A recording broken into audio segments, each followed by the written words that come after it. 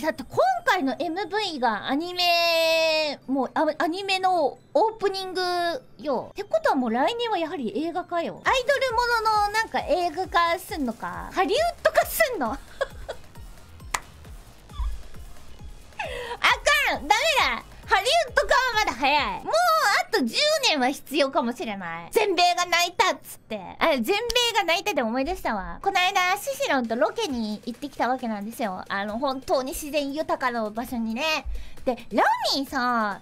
ロケって行ったの初めてだったんだよ。割と朝午前中に集合して、でまあ夜中に帰ってきたんだけど、でロケの時間も結構昼から夜ぐらいまでずっとやってたんだけど、ラミーのマネちゃんが忙しくて来れなかったのよ。シシロンのマネちゃんともう一人のマネちゃん、別のマネちゃんと、あとそのスタッフさんとかねと行ったんだけど、なんか丸一日シシロンのマネちゃんとマネちゃんシシロンのやりとりをこう見てたわけですよ、横で。なんかさ、すごいマネちゃん力高くてさ、なんかラミーにもすごい優しくしてくれるんだけど、ロケ慣れしてるからかな、すっごい仲良いというか仲良くてさ、はいこれはいこれみたいな、なんだろうな、すごいマネージャーしてて、ロケにもよく行ってるからなのかな、マネージャーだなーと思ってさ、ラミーのマネちゃん何度か言ってるんだけど、ちょっとクールタイプだからさ、本当は心の中ではいろんなこと思ってるんだけど、表に顔に出さないタイプだから、すぐラミーさ、そういう仲いいマネちゃん見るとさ、羨ましくなっちゃうの。いいなっつって、ラミーのマネちゃんそんなラ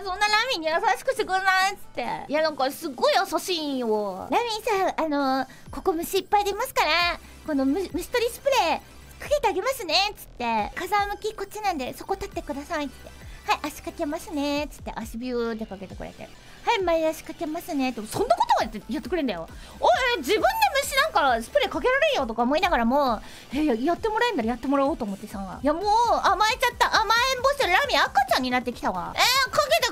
っつってラミーのマネちゃんそういうことしないタイプだから、腕にもかけてっつって、であとなんかすごい暑くてマジで外でさ、すんごい使ったのよ。暑いって言ってたら、ラミーさんこれタレントさん用のやつですよっつって、使ってみてくださいねって言われてさ、体拭くタオルみたいなのあるじゃん、マイナス3度みたいなやつ、体が体感冷たくなるみたいなさ、汗拭きタオルみたいなやつ、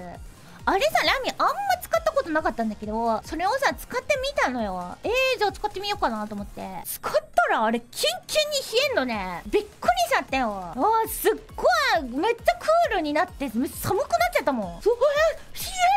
えるって。いやもうすごいね、マネちゃん力高くてさ、ラミーさんは何でも自分でできるからすごい人なんですよって言って褒めてましたよって言ってくれたんだけど、いや違う、ラミーだってあれこれしてほしいと思って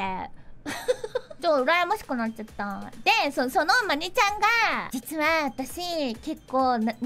き屋さん、とりあえずなんかすぐ感動するんだって。でその全米が泣いたみたいな映画の予告とか見ると予告で泣けるんだって。そんなんで泣けるのと思って、全米が泣いたで泣けますっつっててすごいやん、そんな映画見に行ったらボロボロに泣くやつやんと思って、そこで今やっと全米が泣いたに繋がるんだけどさ、すごいよね。なんかすぐ泣いちゃいますって言ってた。感受性高い。感受性高いよね。そこでもね、ネネのマネちゃんの話、マネージャートークになってさ、そこでネネのマネちゃんが子犬みたいでっていう話をしててさ、喜怒哀楽がめちゃめちゃ出るっていう。ネネのマネちゃんが可愛いんだよ。本当にね、マネちゃん全然みんな違う。マジでね、ネネのマネちゃんは可愛い子犬みたい。怒られるとそうシュンってして、すいませんってなる。でも嬉しくても泣くし悲しくても泣くのよ。ちょっと熱い友情とか見ると、ネポラボでなんかちょっと熱いやりとりしてるとそれ見て泣いちゃうのよすいません、なんか感動しちゃってとか言って、マジで感受性の高さが異常なのよ。もう嬉しい時はぴょんぴょんするし、悲しい時はマジで泣くしで、本当に悲しい時は声出して泣くぐらい泣くんよみたいな恥ずかしい時は顔真っ赤にして恥ずかしがるのよ。マジですごいよ。喜怒哀楽ね、こんなに出る人を初めて見たぐらいすごいのよ。ライブ見たら号泣しちゃうんじゃん。いや、泣く。絶対マネちゃん来るんだけど、その現場にねねのマネちゃん多分来ると思うんだけど、当日とかも始まる前に泣いてると思う。皆さんが今まで頑張ってきたのを見てたら、なんかずっと感動しちゃいましたとかって泣きそうまである。喜怒哀楽めっちゃ激しくて可愛いんだよ。見てると可愛いの。見てる分にはめっちゃ可愛い当事者は分かんない。そのマネージャーだからね。そう、マネージメントをしてもらってるタレント側の気持ちは分からないけれども、見てる分にはめっちゃ可愛い。で、こういう話をすると、ラミーさんまたも配信で私のこと話しましたね、ブンブンブンブンつって怒るのよ。それがまた可愛いのよ。もうね、憎めないタイプなのよね。ちっちゃいっていうからなんでちっちゃい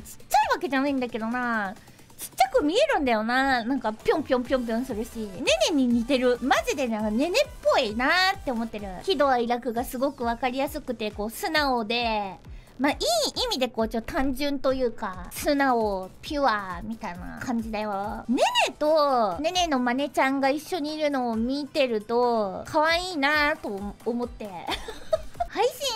配信どうなんだろう。ラミーのマネちゃんじゃないから無理だろうけど、ラミーのマネちゃんだったらなんか相談してなんか、声ぐらいは出せたりもするのかな。ねねのマネちゃんはね、喜怒哀楽がやっぱねはっきりしてるのが可愛いからね、顔見るのが一番わかりやすい。井筒ってポルカのマネージャー、井筒さんはなんかオマルンのそう井筒さんね見たことないよね。見たことない人も結構いるのよ。名前だけしか聞いたことない人とかも結構いる。なんかマネージャーではない、なんかスタッフらしいんだけど、なんかね、そうポルデンのスタッフさんらしく、ラミーもよくわからない。いろんなところで、多分いろんな人が関わってるから、ラミーが関わってないことはやはりわからない。オマルに合わせてって言ったら多分会えるんだろうけれども、イマジナリーゲスタッフ、イマジナリーじゃないと思うけど、でもわかんない。ポルデンが未だにどういう形態で作られてるのか全然知らないもん。聞いたこともないっていうのは、その本人にね、ポルデンってどうやって作ってんのって。基本的にね、そのなんか自分がやりたいって企画とかしたとするじゃん。ラミーの例えば生誕とかは結構企画系をやったりとかするんだけど、そういう時にお願いするスタッフさんとか、やっぱり他の人はどういう状況で作られてるのか知らないし、何か依頼があった時になんかこういうので出てほしいんですけどっていうのを依頼をマネージャー経由でかけてもらって依頼したりとかもするから、どういう風に作られてるのか知らない。